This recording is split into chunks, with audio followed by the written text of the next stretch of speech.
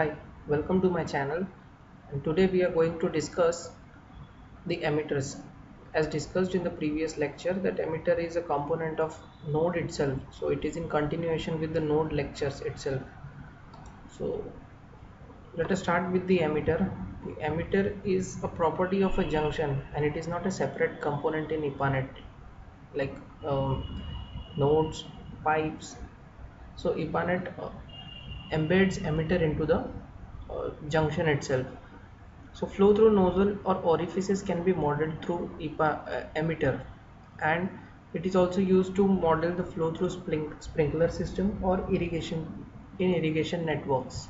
Okay, so in water networks they can be used to model leakages or fire flow that may occur in emergency cases. So this is the formula on which this emitter, the concept of emitter is based upon, where Q is discharge, alpha and beta are the discharge coefficient and emitter exponent, and P is the pressure at the junction. So the working principle is very simple. We'll work out one example and let us quickly go through the EPANET. Actually, I want to make very clear that these alpha and beta values needs to be identified very carefully. You cannot place the values randomly, but there are certain criteria from which alpha and beta are defined. So let us go to the EPANET. We'll simply draw a basic network with one reservoir and two or three nodes and a few links.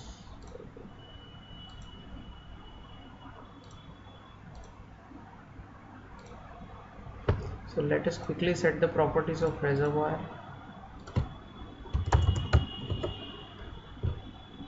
Again, properties of elevation. Okay, so let us fix the elevation to 95, base demand as 1.5 for this node.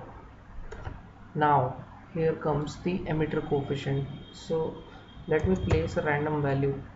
As of now I am placing a random value just to make you understand how it works. Okay,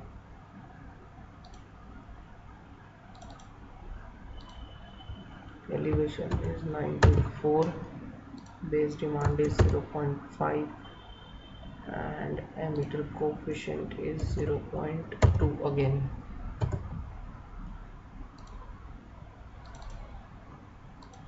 Elevation is 90, base demand as 1.5, let us take it, and emitter coefficient as 0.2 again. So this emitter coefficient is the alpha value, and here you will find it in defaults, and in hydraulics you will find the value of emitter exponent, that is beta, which is 0.5 by default.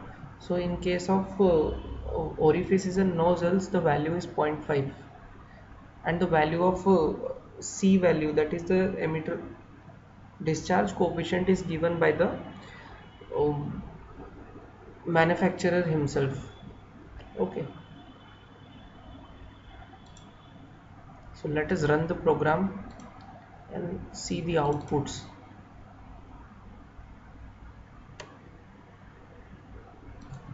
So in the output,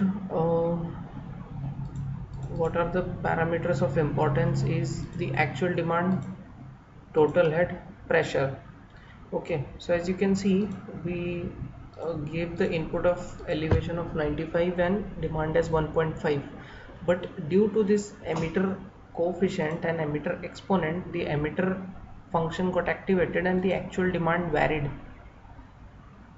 We put the base demand of 1.5, but the actual demand is coming out to be 1.79 or around 1.8. So how this value is calculated, let us see.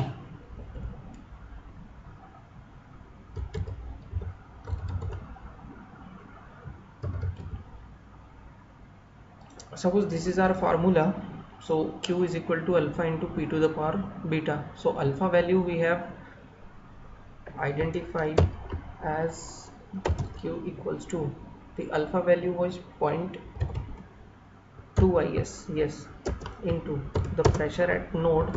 What was the output? The output was 2.17.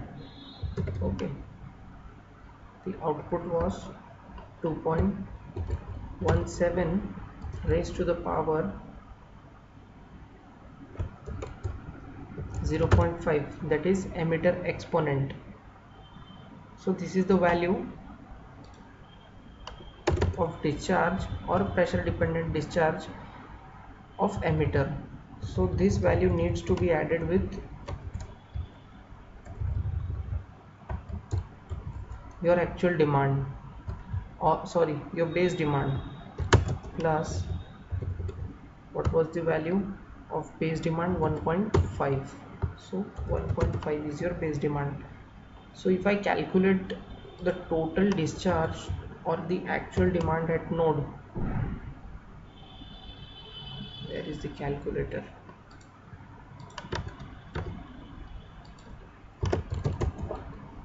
Okay, so let us calculate this. So 2.17 under root of 2.17 square root.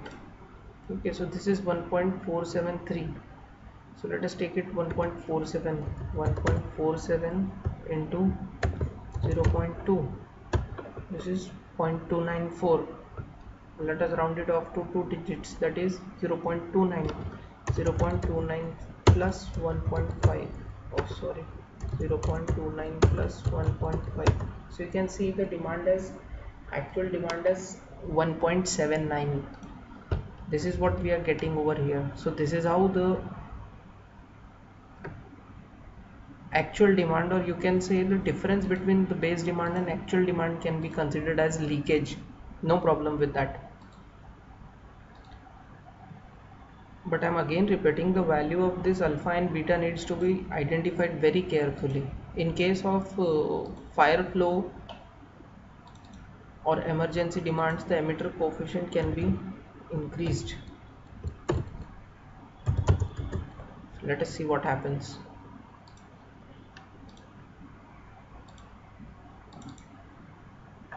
So here you can see the actual demand is increased. Okay, so the base demand was 1.5 and the actual demand was 16.2. So this is how you work with the emitters. Even in case of total network, when you don't know about alpha and beta and you have to suppose simulate 20% leakages of the total demand of network, so accordingly you have to set the values of alpha and beta. You have to distribute the 20% leakages on all the nodes of the network, all the demand nodes of the network. Suppose if there are 3 nodes, so I have to distribute the leakages accordingly into equally into this 3 demand nodes. Thank you.